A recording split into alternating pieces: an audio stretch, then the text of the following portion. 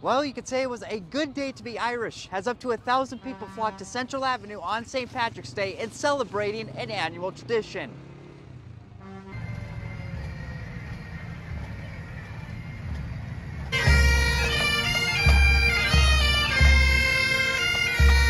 Well, this is what we really anticipate this being. It's kind of the breaker for spring. I know it doesn't seem like that today, but this is a group made up of pretty much all Catholic Irish guys and ladies, and we have promoted this for well over 30 years. The parade is become a tradition, and we like to think it's the finest in Great Falls. It's well attended every year.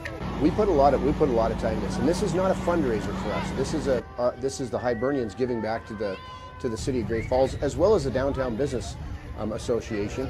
We in conjunction get together, and we put lots of time in, hours and hours and hours of all kinds of different work. If there is any monies made from it, everything we do goes back to charitable functions. If you don't get down here probably an hour early, you're probably not going to find a spot because people were lined up 6, 7, 8 deep on the street. It is wonderful, and every year it's gotten a little better and a little better.